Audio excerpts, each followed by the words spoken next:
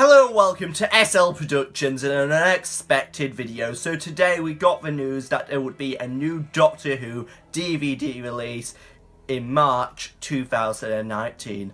And it is of the Macra Terror. Yes, the Macra Terror will be animated and put out on DVD this coming March in 2019. So yes, what are my thoughts about the Macra Terror getting animated?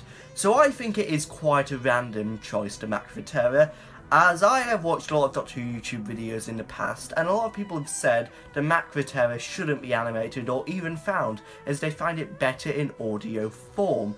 And yeah, I do think it is a random choice. There is so many other good options they could animate.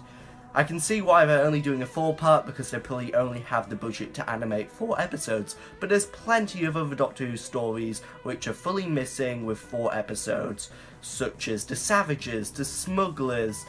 They could have done the Underwater Menace special edition by animating episodes 1 and 4. A lot of people want a special edition because the DVD is really lazy. What's happened to the Web of Fear special edition with an animated episode 3 and some bonus features? They could have done that, but the Macra Terror seems such a random choice to do. I don't know why they're doing it. I'm still going to get it. I don't know what price it's at, but yes, I will get the Macra Terror on DVD.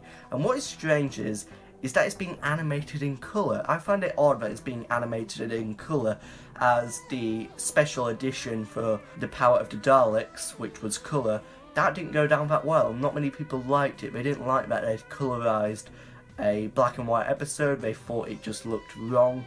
So yes, I think they shouldn't have colourised the Macra Terror animation. I think they should just keep it in black and white. I might actually turn down the contrast on my TV so it turns out to be black and white instead. That's what I'm going to do with this DVD release.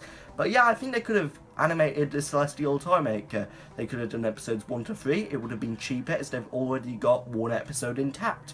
Why didn't they do that? The Celestial Toymaker is loved a lot more than the Macra Terror. There's so much praise for the Celestial Toymaker. There is praise for the Macra Terror, but not as much as the Celestial Toymaker. I think many fans, including myself, would love to see a Celestial Toymaker DVD, but not many people have asked for a DVD release of the Macra Terror. I don't know anyone who wants a DVD release of that.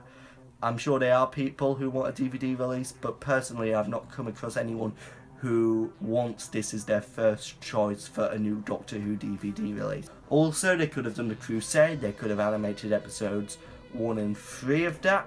Oh no, 2 and 4 or 2 and 3. They could have animated those 2 episodes. I would like to see the Crusade on DVD. And yeah, that is the end of this Doctor Who news video. A bit of an unexpected video. Top 50 YouTubers Part 6 comes out this Saturday on SL Productions. So yes, be there for that. There is a very big guest star. So yes, until the next time, goodbye.